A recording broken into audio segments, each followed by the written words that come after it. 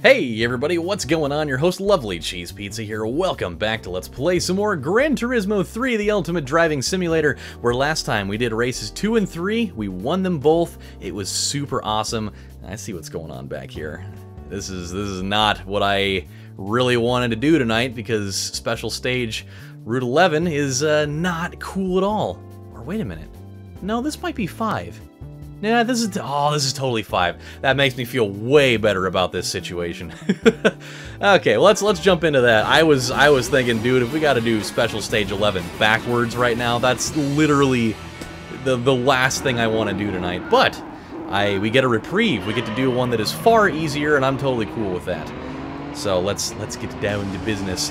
And I can tell you, as soon as I get done filming this bad boy, I've got to get something to eat, because my stomach is making inhuman, like, exorcism quality growling sounds. It's just like, I will eat your soul, my name is Lucifer. Of which, promptly after I eat, I should probably contact, maybe like a wise man of the cloth to, maybe help me deal with that, because I don't think that my stomach should really be engaging in, you know, otherworldly sounds, all based off of the fact that I have not eaten, and now it is craving human souls. So, I don't know, that's usually kind of a frowned upon thing in the general society that we live in, so I think I'm gonna give them a call and be like, hey, you guys do like late night exorcisms? You got like a 24-hour hotline that I can call to help, you know, bust out the demon from inside my stomach? Because, pretty sure he's not quite satisfied until, you know, I do some kind of human sacrifice, and I'm not trying to Full Metal Alchemist a situation where I, you know, sacrifice somebody to bring back my dead mother, who is in fact not dead at all. So, you know, I think we'll take the high ground there and not participate. So, but I do have something that I want to give a try. I came up on a very interesting piece of foodstuffs that I did not know existed up until last night, and the massive amount of intrigue that follows it is staggering to me, because I have such a horrible feeling going into it that I really don't know how to feel about it, to be 100% honest. What it is Pepperidge Farm brand Goldfish mac and cheese. Totally had no idea that even existed, and it scares the living hell out of me. Not because of the fact that I think that there's a slight potential that it could be live goldfish that I will be boiling in hot water and destroying them, and then pairing them up with very, very shoddily made, you know, noodles, and then covering in some sort of amalgam of dehydrated cheese, you know, things. Most of which may not even be real cheese, let's be honest with ourselves, but it still tastes delicious. So, I mean, could I be committing mass goldfish suicide? I don't know. But that sounds really terrifying, personally. I think the last thing I want to have happen is opening up a box of mac and cheese to find a whole bunch of live goldfish in there.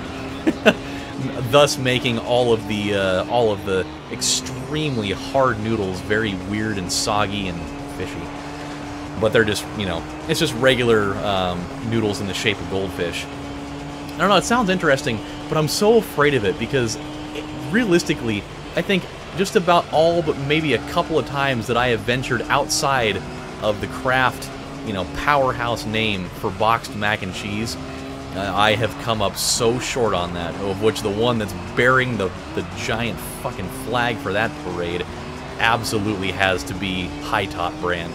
It's either High Top, or it's Great Value, or even Safeway brand. I don't know if everybody in the U.S. has Safeways or not, but Safeway Select brand mac and cheese, along with High Top and Great Value. Oh, those guys can go to hell, and they can go there on a fucking one-legged horse-bearing sleigh that's covered in spikes and disease. because I don't know how the hell you could possibly mess up mac and cheese, man. It's not that hard. It's just pasta and cheese. but they found a way. And they found a way to do it by giving you just the biggest middle finger in the world, because, I mean, everybody loves mac and cheese, man. I'm not gonna, there's just no way that people don't. And to bring that thing home and be like, alright, I'm gonna make some mac and cheese, and I'm gonna enjoy it, and you make that, and you sit down with your bowl, or your plate, or just eat it straight out of the pan like I do, and you take a bite out of that, and just the disappointment that just showers over you, just, oh, God.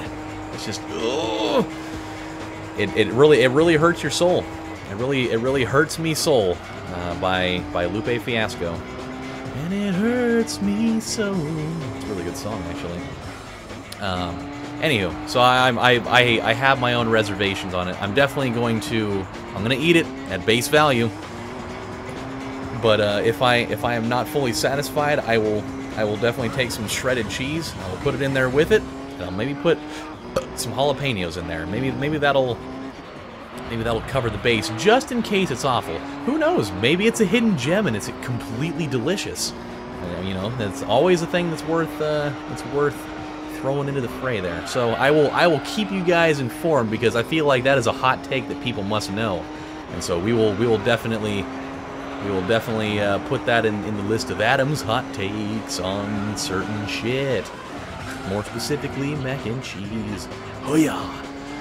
But that's besides the point. I have something important that must be spoken upon, because I talked about this. It was a while ago. I don't remember exactly when it was, but it was back when I did my Legend of Zelda: Link to the Past playthrough a number of months ago. I think it was probably close to a year ago by now. And it was not too long after the NES Mini came out. And it was just such a huge, widespread success. And I remember saying in whatever episode it was that I did of that fateful day or evening or whatever, I was like, you know what? I don't know if they're ever going to do it, but they really need to consider making a Super Nintendo classic. And by God, if you know, by the final hair on Odin's beard, if there wasn't an employee from Nintendo that was listening at that very moment to me, because he totally was, let's be honest. I was the authority on this. Not like they wouldn't have listened to somebody with way more pull and clout than me. They were listening to me. They totally did it, man, and I'm so happy. I'm so happy that they made an SNES classic, or a Super Famicom classic, whatever region you're from. So happy they did that. However, I'm a little bit bummed out on a couple of grounds here. A, they made it more expensive, things $79.99, and there's only 21 games on it. That is a little bit perplexing to me, realistically, because the NES Classic Mini, if I remember correctly, had 30 games on it, and it was what? It was what, $59.99? I think it was 60 bucks, maybe 50 bucks. I can't remember the exact price, but I know it wasn't 80 bucks, and it had 30 games on it. You would think that, you know, for the Super Nintendo Classic, I mean, it's still just a shell with like an SD card that's got a bunch of games in it. I mean, that's basically what's going on, more or less. How would you not put 30 games on that? Or at least 25? Like, why such a weird-ass number? That's very strange to me. So there's that. I think that they should have put more games on it. I think they should have put 30, you know, or even 25, whatever. But I think as far as the game selection that they have for this, it is overall pretty solid.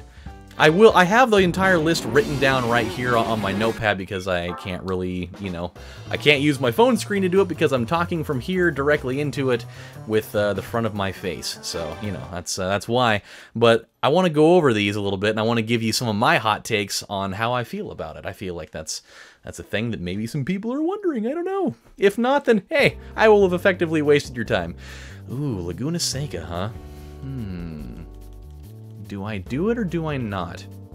You know what? I'm going to do a qualifying lap for this, just because I want to do everything that I can to go and get a perfect sweep on this. And if I have to do one extra thing here for it, I will do it. Something tells me that this seems like a smart move here.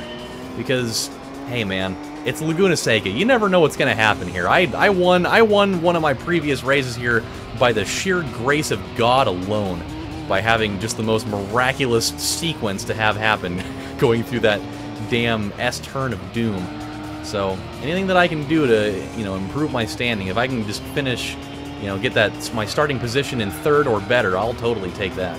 So, anywho, let's get started here. I've got the whole list here, and we're just gonna run through it, and then I'll give some, you know, some opinions on things as we go along. So, number 1, we've got Super Mario World. Totally understand it. One of the flagship games of the system. And I don't dispute them choosing that at all.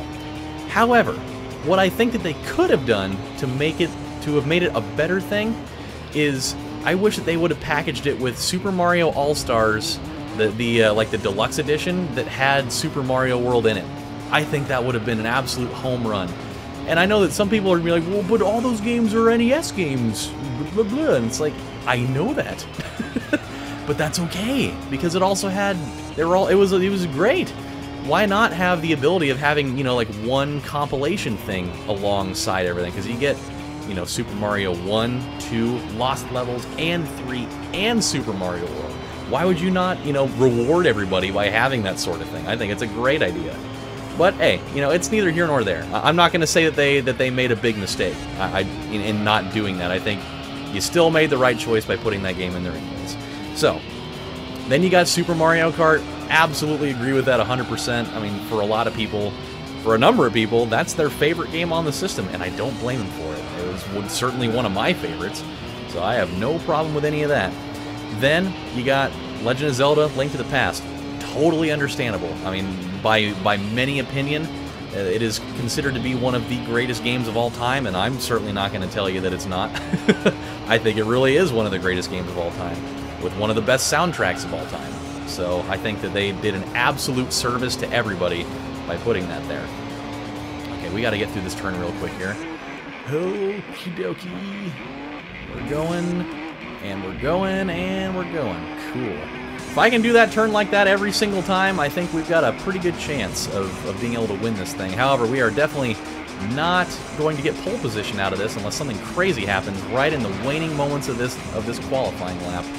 Namely, right here.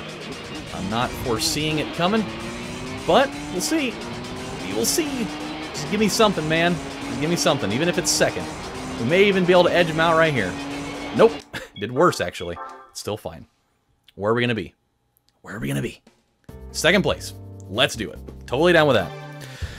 So, outside of that, so we move on, and then we get into the racing section, which they put F-Zero in there. I totally understand it. Would I have loved to have seen Top Gear in there?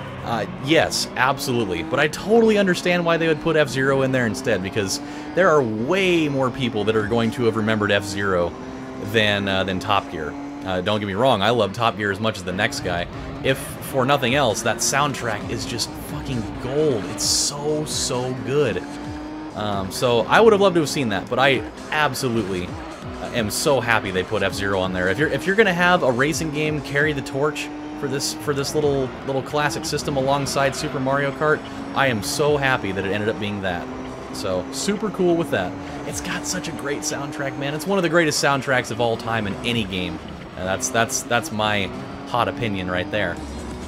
So, after that, then we move on to Super Metroid. Again, one of the best games of all time, and I don't think there's really going to be anybody that's going to ever dispute that opinion.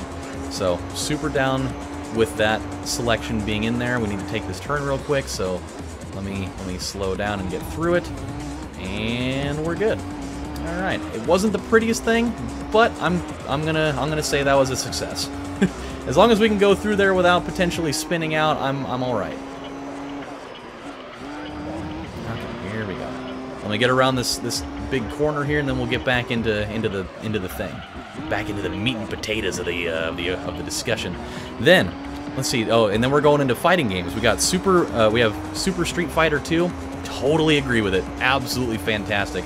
Would I have loved to have seen like Killer Instinct in there? 100% yes. I actually, me personally, I liked Killer Instinct better than Street Fighter 2. Not to say that I didn't like Street Fighter 2, because I played the absolute shit out of that. That game is incredible. But I wish they would have put Killer Instinct on, man. Like, I get that they're probably trying to do that as a means to, you know, maybe take a break on the violence, which, again, now this is one of my hot takes. I am really, really bummed out that they did not include Mortal Kombat 3 or any Mortal Kombat game in this collection. I am so bummed out by that because, in my opinion, personally, I think Mortal Kombat 3 was the best fighting game on the console. And you know, there might be people that'll disagree with me, but it's just Mortal Kombat games are just so much fun, man. Especially with the ability to do like the little cheat menu screen. You get to do cool stuff with a K and cooler stuff, and then Scott stuff. Where you get to do that cool-ass little Space Invaders minigame where Shao Kahn tells you that you suck unless you get a certain score. I loved it. But, you know, I do understand it, though. You know, I mean, they're going to be marketing this thing to young kids and having people, you know, pulling each other's heads and their spines clear off of their bodies and, you know, morphing into dragons and eating people and, you know, in terms of Killer Instinct, having Orchid, you know, flashing her tits and causing people to have heart attacks and die. I can see where, you know, maybe avoiding that is a smart idea. But as a, you know, just for me, going back to my childhood, still bummed out by it. So then we move on to Super Punch-Out. I'm okay with it. I'm a little lukewarm on that one. Like, I love the Punch-Out series. It was never, I love the one for NES way more than the Super NES one. So, I'm okay with it, you know, I'm cool with it. Not one of my favorite choices, though, so I'm just, I'm neither here nor there on that one. Let's see, then we got Super Castlevania 4, totally awesome. Which, you know, if we're going to be going into violent games, I mean, that game's fairly violent. You got some you know, kind of potentially questionable imagery in there with, you know, demons and what have you. But again, one of the best games for the console. Super Castlevania 4 is absolutely amazing. So 100% down with it all the way. Then we got, and this is going to be another hot take of mine here. They've got Donkey Kong Country, the original, which I understand it. I'm super happy they put it on the console. However, I really think that they should have put Donkey Kong Country 2 in there instead. I really do. I think in every single phase of the game, it is a better game. I think it has a far superior soundtrack. I think it has better controls overall. I think they kind of polished them up a little bit between 1 and 2. I think that it has better level design. I think it's just in every way, shape, and form better. And I'm pretty sure they know that. I feel like they know that, but they're just like, eh, well, you know what? We'll put the original on just because. But I think they missed out on an opportunity there. I think that having Donkey Kong Country 2 would have been a much better choice. But hey, I'm a little biased, so what are you going to do there? Then we got Mega Man X. Totally awesome. I'm not going to dispute that at all. Definitely one of the best out of the whole thing. I mean, I think all we have to do is just watch Sequelitis for that once to get you know, people that are really passionate about Mega Man games' opinion on that sort of thing. So, you know. Okay, here we go. Things are getting a little iffy here. Yeah, down to 1 second now. I gotta clean this up a little bit. We've been losing some time here, but coming into these waning areas. So I gotta really make a big push here to make sure that we don't blow it. There we go. Actually worked out okay. Still not a great turn. We're losing steam. We are losing steam. Our tires are still in great shape, but we're not really holding them off very well. Go figure, we're going into the last lap, by the way, where of course this would happen. Okay, here we go. That was a good turn. Let's see, we got Mega Man X, that's fine. Kirby Superstar. For me, personally, I never really played that game much growing up, so I'm pretty lukewarm on that one. But hey, it's Kirby, you know, and Kirby's awesome. A lot of people love Kirby, so I totally get that one. Let's see, then we've got Final Fantasy 3 or Final Fantasy 6, depending on region. Absolutely understand that one. I've been playing that myself, and I'm really enjoying that thoroughly. So super down with every bit of that. Let's see. Then we've got Kirby's Dream Course, which, you know, I never played that growing up, but just from watching Game Grumps and watching their series of that game just looks like it's so much fun. It really does. And so I'm cool with that being there. I think that would be. I think that's kind of that game, if anything else now, has become kind of a cult classic in large thanks to those two. Or who knows, maybe I'm just way off here and that game was massively popular and I just didn't even know it. Oh god. Oh no. Please don't blow it. Please don't blow it. Please don't blow it. Oh my god. Okay, we're good. We're good. Get the fuck out of here. Yeah! Okay, then we got Star Fox. Yes. Fucking yes. All the way yes. Put the horns up when you mean it in your heart, because I do. And then, probably the biggest thing, this has been the big talking point for this, for basically since it was announced. They're doing Star Fox 2, the unreleased son of a bitch that they just decided to cancel right in the end stage because the fucking, the Nintendo 64 was coming out, and so they're just like, we're gonna scrap it. Luckily, somebody got their hands on it, and they did the thing. So they're putting it in there. I think that is one of the smartest damn things they could have possibly done. A game that realistically, unless you've been, you know, unless you had an emulator nearby, nobody's played it. So, you know, that's fucking great. It's super fucking great. I'm almost debating doing another race. Depending on what race it is. No, we won't. We're gonna stop here. I'm gonna keep talking about this, but we're not gonna do any more races for now. So let's see. Then we got Yoshi's Island. Yes, love that game. Super great. A great addition to this. Super Mario RPG. Super great. Really glad they put that on there. It's nice that they have a couple of RPGs in this list for people that were really down with that. Contra 3. Yes, so happy with that. You know, the funny thing, though, is that I didn't play the Super Nintendo one as much. My favorite version is the Game Boy version. Even though it's far inferior, really, in every way, I still love that version more. But the Super NES one is great, and I'm so happy that they had a run-and-gun shooter like that. Because I was really afraid they weren't going to do it. So that's great. Secret of Mana, however you decide to pronounce it. Super down with that. I've only played it just a few times. Like, I'm not... It's I don't know, it's just a game that I haven't played a lot, but I know that's... You know, a lot of people, it's a cult classic, most certainly. It's a great game. And then Super Ghouls and Ghosts, really down with that. Gotta have a game that's absolutely cripplingly difficult. And then to round it out, they put in Earthbound, which again, I think that is a fantastic choice. They listened to their fans. They knew that that was a smart one to put in there because it's fucking great. Me personally, I've never played the game before. I really want to. It's something that I've really been wanting to do over the last like 5 years or so. And one of these days I'm going to do it. I don't know if I'll do it on the channel or not. We'll see. Just because RPG games, I've never been great at them. I know I've played a few of them over the last year or so on the channel, and I'm kind of warming up to them a little more. So who knows? But that's the whole collection. It's the whole collection. And I'm actually really surprised that there are a few games I didn't put in. I'm very surprised they didn't put Pilot Wings in. I was almost certain that they would have put Pilot Wings in. I mean, that's a classic SNES game.